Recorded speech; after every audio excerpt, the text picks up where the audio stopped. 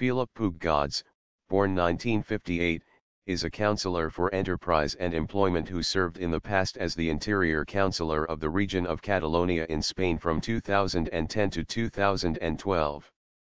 From 2002 to 2003 he also held the post of the regional government's spokesman. Earlier positions in the regional government include Secretary General of the Welfare Counselling Office and Chairman and Managing Director of ADIGSA, a former public corporation managing public housing.